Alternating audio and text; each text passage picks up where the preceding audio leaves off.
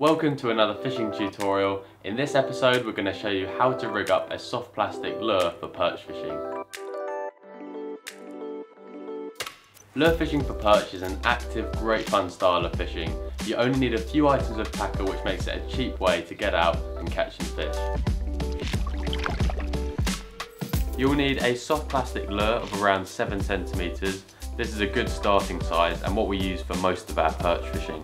A jig head, 5 to 10 gram is perfect, and super glue. Firstly, take your soft plastic lure and line it up with the jig head. By doing this, you can see exactly where the hook needs to exit the lure.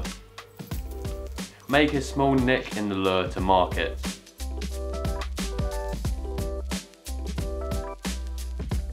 Thread the lure onto the hook until you reach the mark that you've made. Thread the lure the whole way onto the jig head.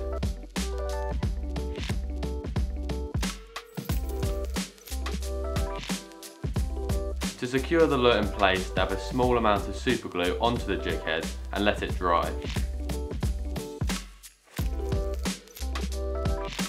Tie your leader onto the eye of the jig head or clip it onto a trace and you're ready to go. It's then a simple case of casting and retrieving the lure until you find the perch. There are a few different ways to retrieve the lure. The most effective retrieve that we've found is by letting the lure hit the bottom, then making a few turns on the reel, then letting the lure hit the bottom again. Just repeat this the whole way in. Often the perch will hit the lure just as it's falling to the bottom.